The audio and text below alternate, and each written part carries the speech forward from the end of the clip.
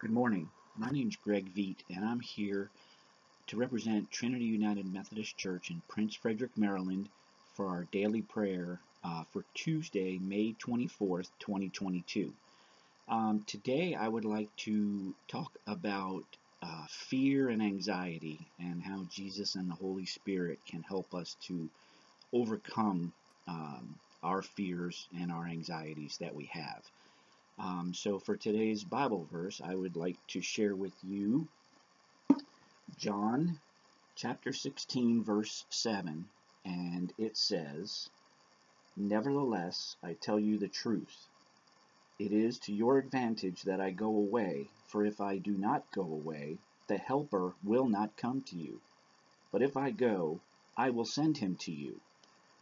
So I am definitely not as smart when it comes to the Bible or scriptures as anyone else, so I refer to my study Bible to find out that the helper in this context is the Holy Spirit, and that when Jesus was getting ready to take his leave of his disciples for the last time, that he told them about the persecutions ahead of them that they would face if they were to follow Jesus.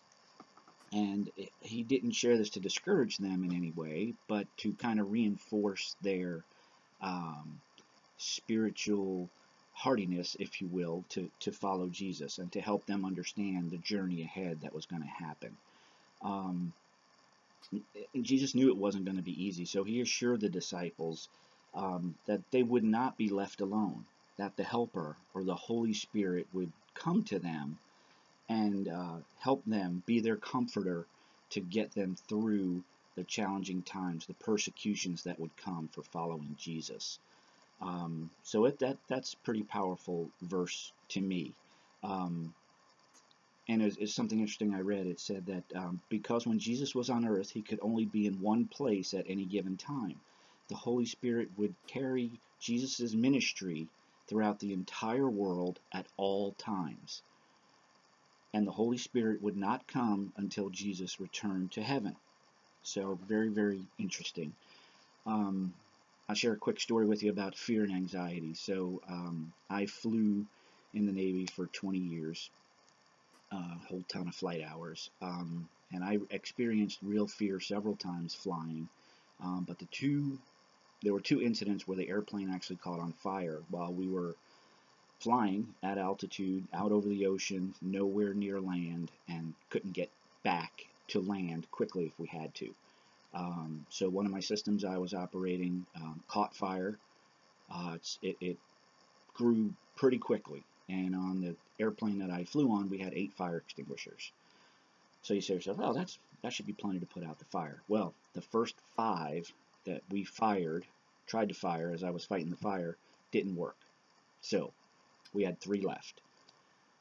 So the mission commander said, okay, take number 6. If it doesn't work, then we're going to think about what the alternatives are, right? So that struck fear into all of us. But those of us that had our faith, and mine wasn't the strongest at the time, but we had faith and we believed that the Holy Spirit and God would save us and protect us. And sure enough, we pulled the pin on the 6th fire extinguisher, fired it, and it worked, and we were able to put the fire out. Nasty situation. But still, we all experienced that fear just as the disciples did when Jesus was about to be taken from them. And Jesus told them, allayed their fears by saying that the Holy Spirit would carry them through, would be their comforter, and would help them through the challenging times that Jesus knew were going to face his followers. So I just wanted to share that, and let's have a prayer if that's okay. Father in heaven, we thank you for all that you do for us. We thank you for the gift of Jesus' life, but we thank you also for the Holy Spirit that pervades the world all at the same time, at all times, and helps to comfort us in these times of trouble, that helps to help us through and realize that challenging times are never as challenging as we think, as long as we have our faith in the Lord Jesus Christ with us. We thank you for all the blessings you give us and forgive us our sins, and we thank you for Jesus giving the ultimate sacrifice so that we could be forgiven our sins. We thank you for all the gifts of our church family and everything you bless us with each and every day. Amen. So thank you for joining me today. This message is kind of short, but I hope it's as powerful to you as it is to me. I will always remember that the Holy Spirit carried me through the times when I thought I was walking alone, and I know I wasn't. That's the time when God said you only see one set of footprints, because it was then that I was carrying you. So that's how I remember it, and that's how I think about it that night on that airplane when I thought I might be ditching in the Pacific Ocean on a dark December night, and the Holy Spirit came through and saved all of us. So thank you for joining.